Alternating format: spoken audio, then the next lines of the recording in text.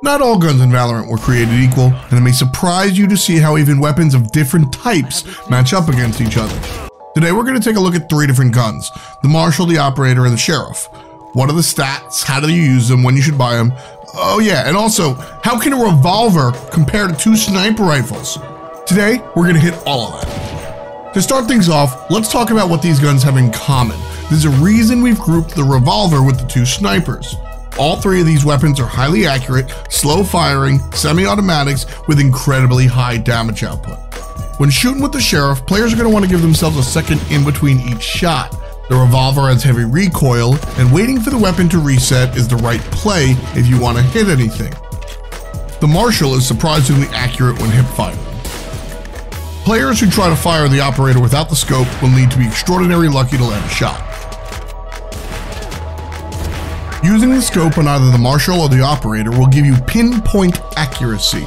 Be careful when moving, as it will greatly lower your scoped accuracy.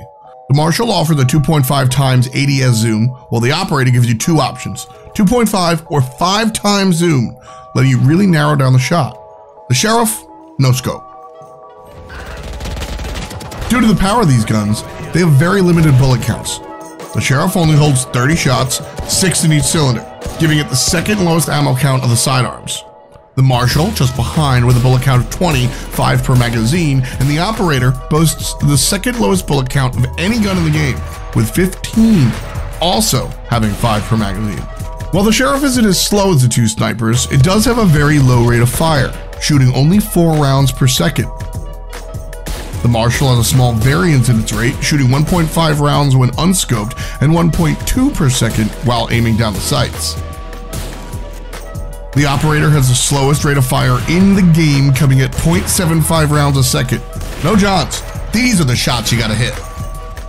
Now let's dive into the power of these guns, starting with the snipers.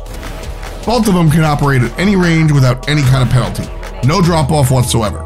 One-shot headshots to anyone, regardless of their armor. The Operators get a bit more oomph to it, one-shotting anyone with 150 damage body shots and dealing a whopping 127 if you hit the leg. While the Marshal lags behind a bit with 101 body and 85 leg damage, it does have a slightly higher rate of fire. Unlike the snipers, the Sheriff does not possess universal range. That said, it's still incredibly devastating within its effective range of 30 meters. In this zone, it one-shot headshots even fully armored targets. Its non-headshot damage is also impressive for a sidearm, 55 to the body, 46 to the leg.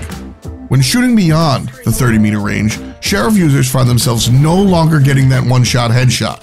Its damage drops just below the threshold to 145. While the body and leg damage also drops slightly, you'll still remain in the 3 to 4 shot range to kill someone.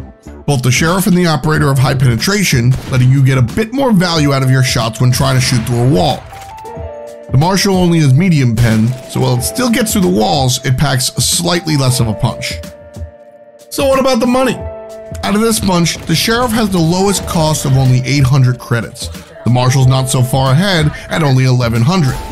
The Operator, however, is the most expensive weapon in the game, 4,500 credits. You'll likely see Sheriffs and Marshals in the earlier stages of the game, where money and armor is scarce.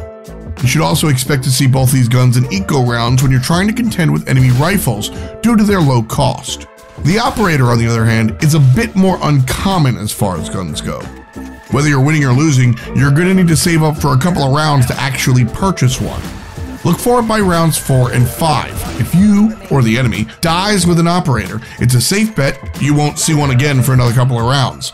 Since it's extremely expensive, if you see one on the ground, grab it. Even if you don't want it, a teammate probably does. If sniping isn't your forte and you're still looking to one-tap enemies a little closer, grab the Sheriff. But if you're confident in your aim, can land those faraway headshots, then go for the Marshal. And of course, sometimes you gotta put your bank account on it. If you're rich enough and want to completely lock down a long angle, then get yourself the Operator.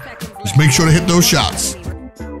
With the Sheriff and Marshal's low cost and high stopping power, and the Operator's one-shot, one-kill policy, these are weapons every player should be familiar with. Whether you're clicking heads up close or from one side of the map to the other, players with good control and patience will be rewarded. It's time to get out there, practice those flicks, and land those trick shots.